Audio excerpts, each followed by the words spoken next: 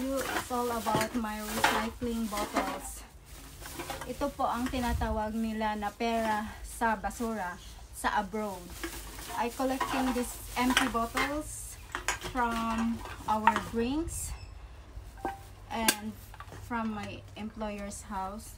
You can see the bottles. There is a label na 10 cents. So every time na pumunta ako sa house ng employer ko, so whenever I see some bottles, then I'm gonna collect it and take it home. Kaya ito yung mga bottles na dala ko, like Coca-Cola bottles, drink bottles, mineral water, Gatorade bottles, then this is all the empty cans like Solo and Coca-Cola. Ito po yung mga bottles na dinala ko from my work. Kung hindi ka lang tamad dito sa abroad, magkakapera ka talaga. Then I'm gonna take this to the recycling station kasi in every bottles may 10 cents ka dito. So for example, if you collected 300 bottles, then you're gonna have a $30 voucher. You're gonna have a cash or a voucher. So if cash yung binibigay sa you can use it.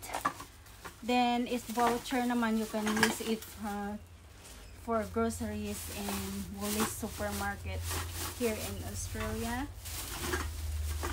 So kaya lang dito sa buhay ng abroad, bawal ang mahiyain at bawal ang tamad.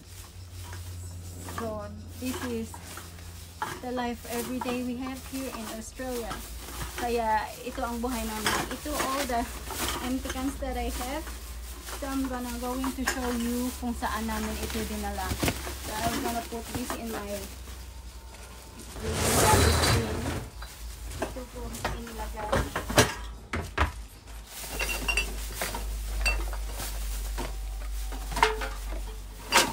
And then it's easy for me na dadalhin doon sa pinag-deliver namin.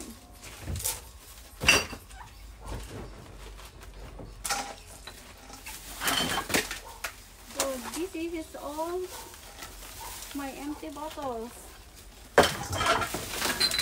Kaya nga tinatawag siya pera sa basura sa abroad.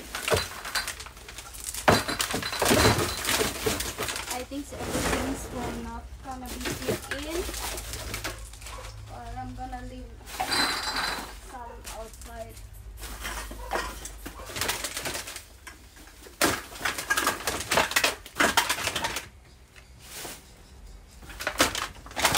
So mamaya I'm gonna share with you and you can see what is all about the recycling team at kung paano nila yan i-separate.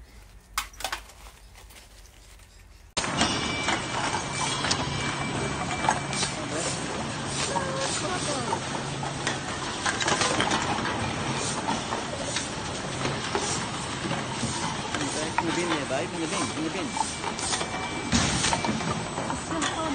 Take the photo of the bottle.